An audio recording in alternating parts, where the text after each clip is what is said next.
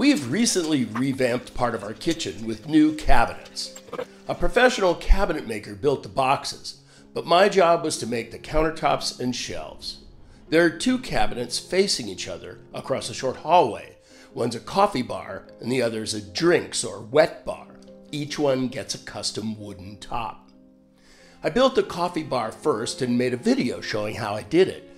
You can find a link to that video in the description below. This video shows the construction of the wet bar. It's called a wet bar because it has a small sink mounted in it, used primarily for rinsing glasses. The top is made from the same beautiful Claro walnut that I used for the coffee bar. The wood came from a tree that grew right here on the ranch.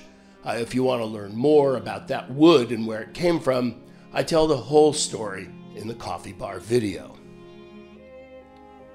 While most of the techniques I used to build this countertop are the same as those I used for the coffee bar, the sink forced some significant design changes. As usual, the process starts on the computer, drawing detailed pictures to make sure everything will fit correctly. Once the plans are finalized, construction can begin.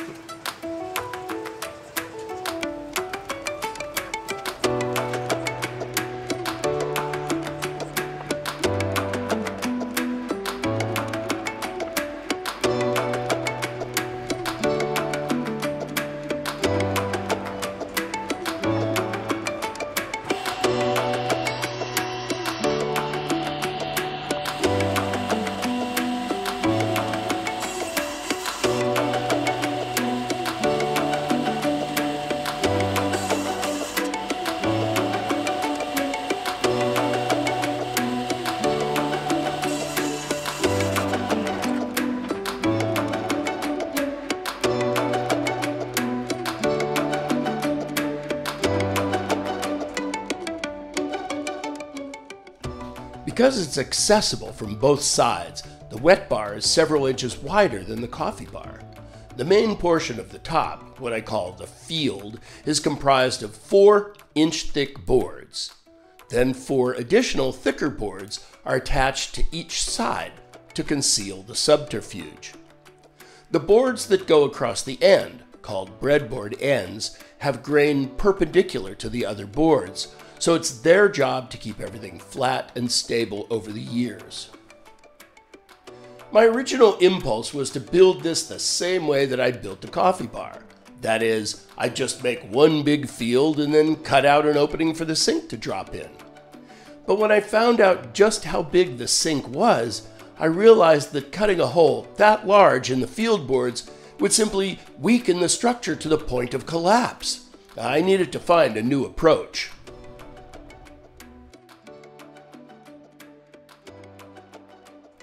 After much thinking and gnashing of teeth, I finally decided that this bar top was really 2 separate half tops connected together. The outer half of the top would be a conventional 4-board field surrounded by thicker boards, like a shorter coffee bar. But the other half of the top would be made entirely of boards laminated to full thickness. They would be rigidly fastened together to form a rock-solid surround for the sink. The two halves would be built separately and then joined together at the very end. The inside board holding the sink would do double duty as the breadboard end for the other end of the field.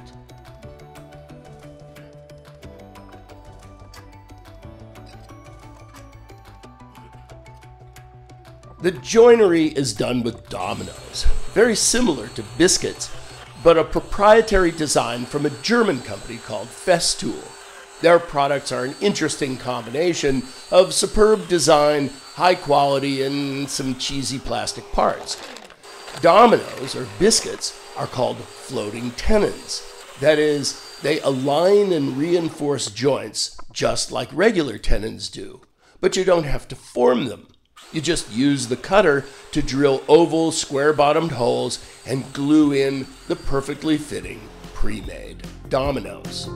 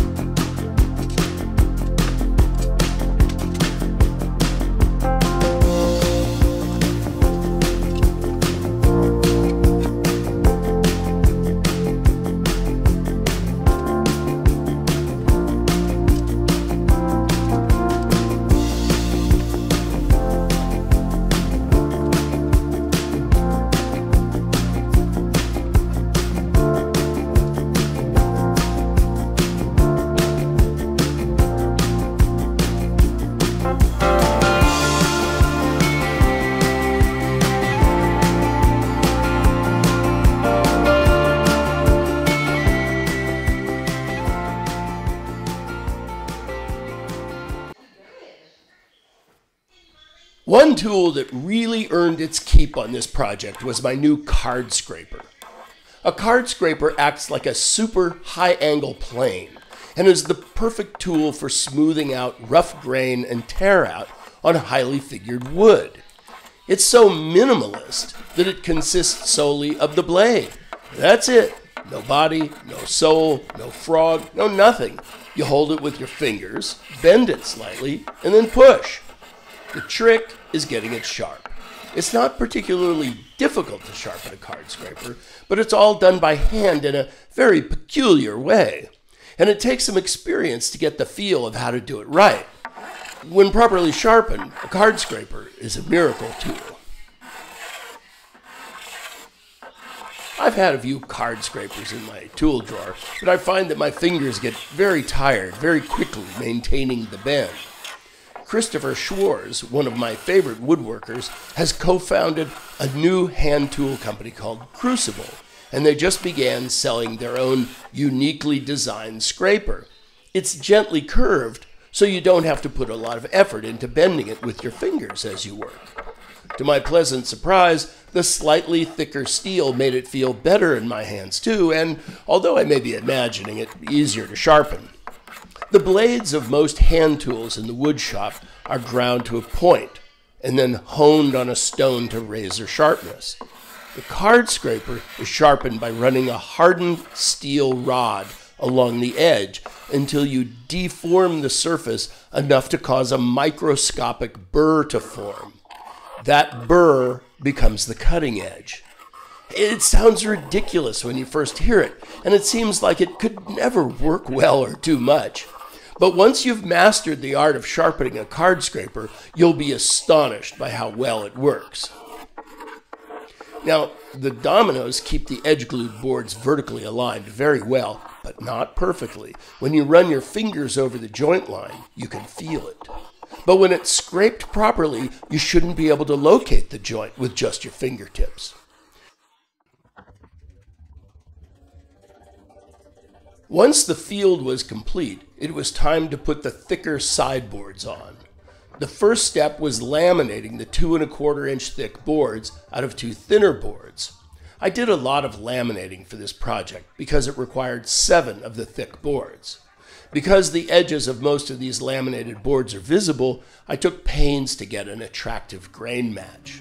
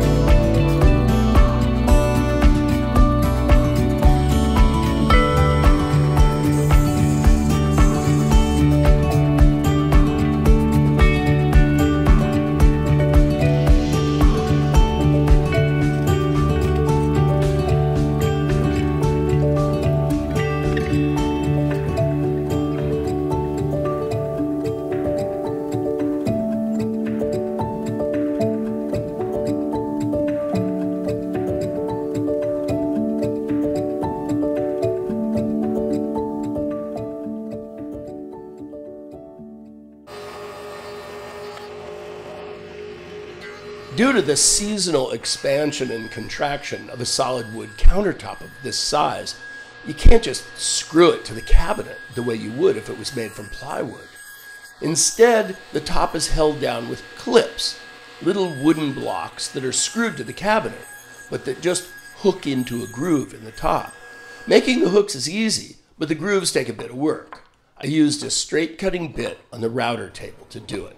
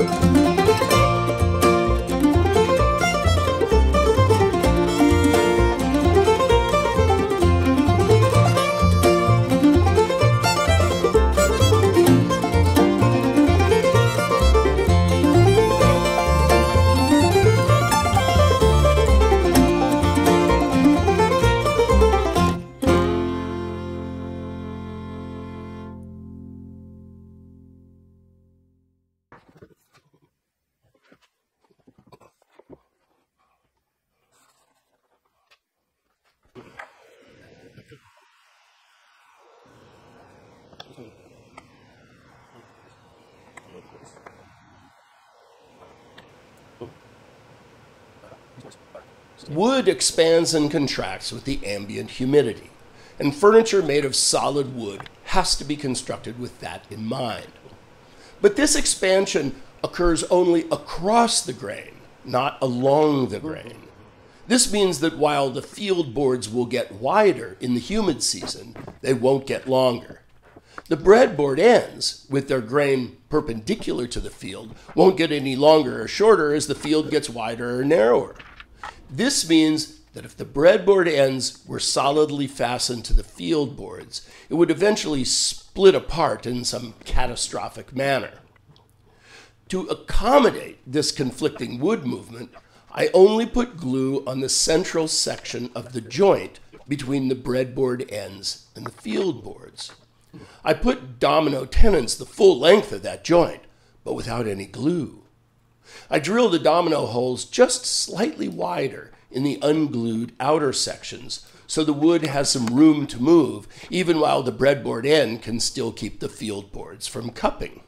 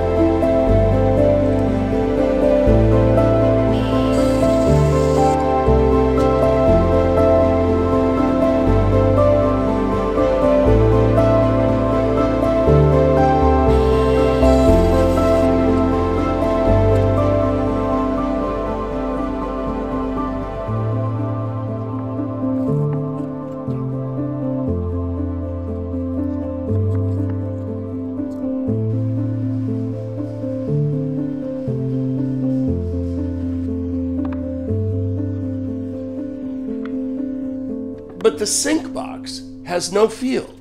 It has no broad expanse of wood to expand and contract with the seasons.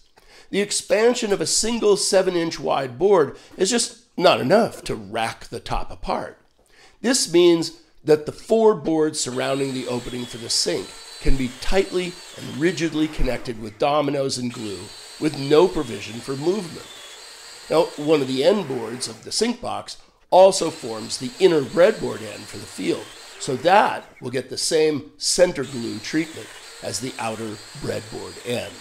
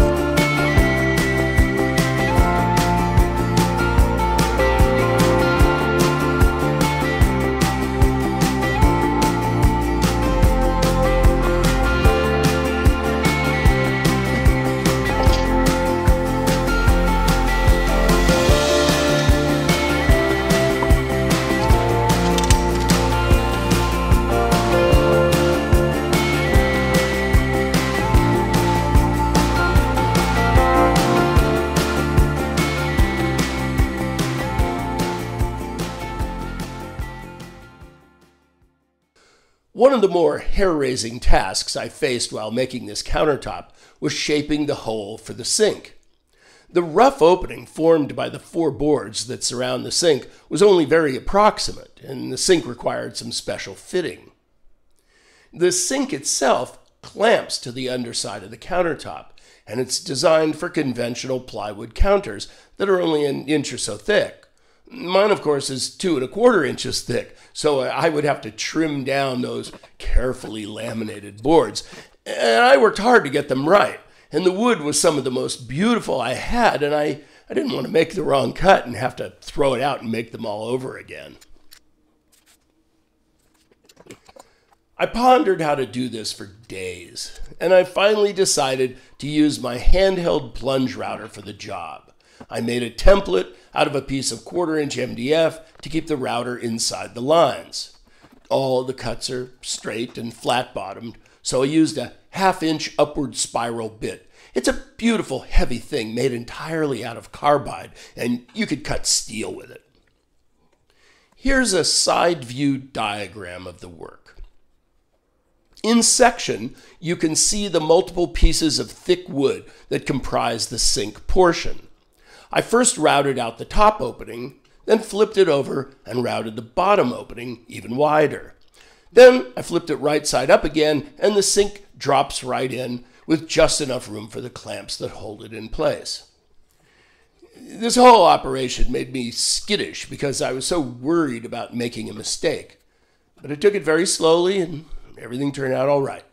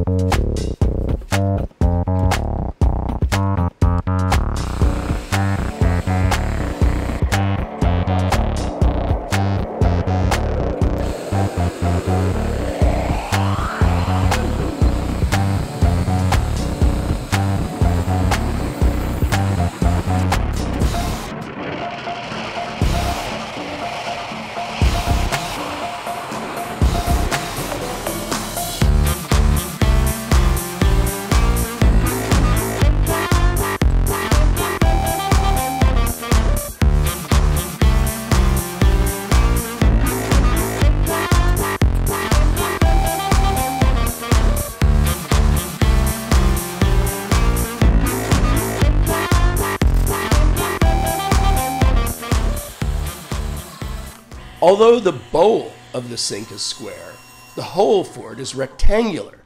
There needs to be extra room in the opening for the pipes to reach the faucet. So I needed a template for the sides that was slightly longer than the one for the ends. Rather than make a second template, I just modified the one midway through.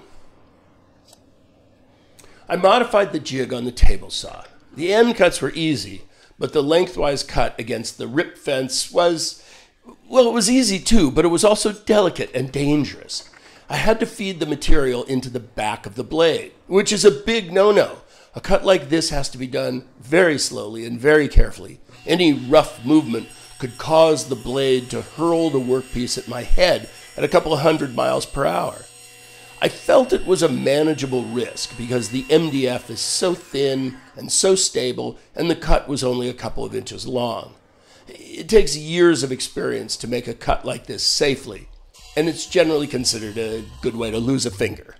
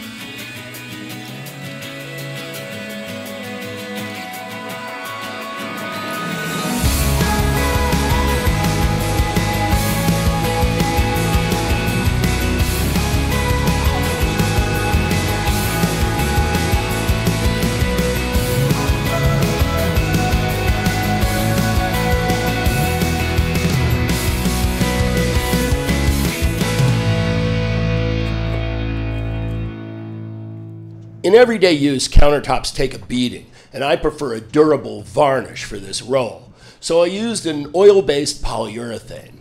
I apply a rough coat to the bottom first, then brush the first coat on top, wiping away the excess. For this job, I sprayed the rest of the coats. Spraying is a lot faster and gives excellent results. I thin the varnish about 10% for spraying. I don't have a lot of video of me spraying the varnish because the spray booth is just not a good place for cameras and lenses.